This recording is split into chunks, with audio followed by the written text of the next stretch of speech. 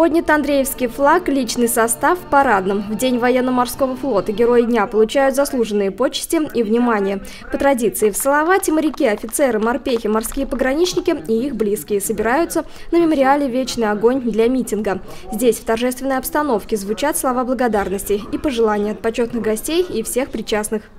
Дай Бог, чтобы у вас у всех было здоровье, чтобы у вас были надежные тылы, и чтобы вы продолжали также держать марку советского, российского моряка, которые всегда были на высоте и никогда не подводили свою родину. Спасибо вам. С праздником! Хочу пожелать, чтобы у нас всегда было такое светлое небо, чтобы молодое поколение наше росло в правильном, нужном направлении.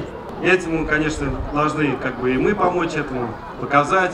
У моряков особая дисциплина, особый статус. Это крепкие люди, надежные люди, которые никогда не сделают шаг назад, они будут идти только вперед и поддерживая плечо своего товарища. Для покорителей просторов Нептуна и защитников Родины выступают артисты с пронзительными тематическими песнями.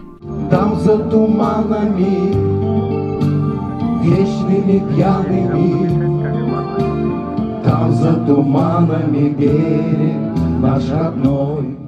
В память о тех, кто, защищая Родину и отстаивая ее интересы, заплатил самую высокую цену и погиб, устроена минута молчания.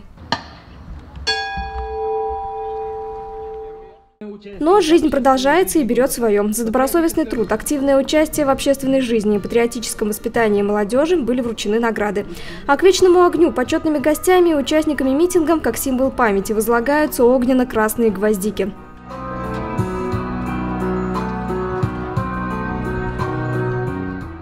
Военный флот нашей страны надежно стоит на страже национальных интересов России уже больше 3 веков. Протяженность морской границы нашего государства почти равняется длине экватора.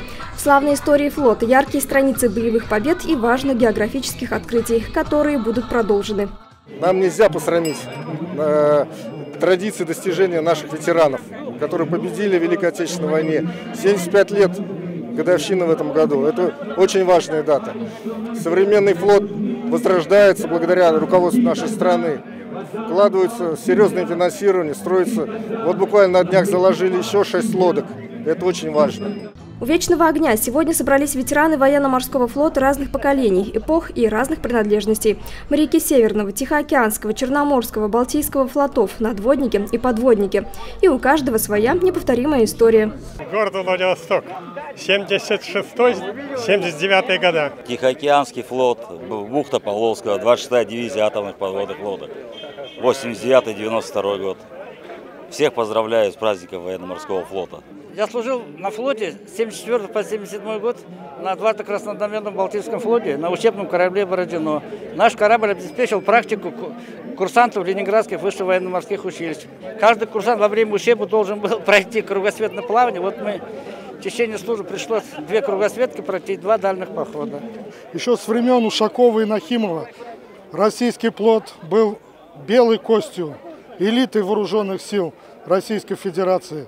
Это вот эти ребята в черных беретах, их называли черной смертью фашисты. Это они понесли наименьшие потери в Чеченской войне благодаря грамотному командованию и обученности личного состава. Это наши корабли всплывали на Ледовитом океане сквозь льды. В этот красивый праздник здесь, у мемориала, не только цвет героев-моряков нашего города, но и интересные морские атрибуты. А это не просто колокольчик, а так называемая рында. С ее помощью на надводных кораблях объявляли важные команды. Например, один удар означал, что пришел командир. 3 удара означали общую тревогу. Также рында служила для обозначения времени. Особо волнительна встреча с оригинальными военно-морскими флагами. Один из них, повидавший немало, но не потерявший вид, прибыл в Салават с Северного флота. Северный флот, атомная подводная лодка К-28, проект 675. Мы встречаемся уже много лет, и матросы, и офицеры. Но вот в этом году я в Салавате встречаю День флота, а так обычно мы в Москве собираемся. Это вот из такой ткани шили флаги. Они не гниют в морской воде, вот почему, собственно, и очень прочные. Кто-то из присутствующих моряков заметил, что сработала морская примета. Звездное небо ночью накануне говорило о том, что новый день будет ясным. Сегодня покорителям царства Нептуна благоволили и небеса. Погода удалась, как и праздник. Зульфия Суюргулова, Рустем Гайнанов, телекомпания «Салават».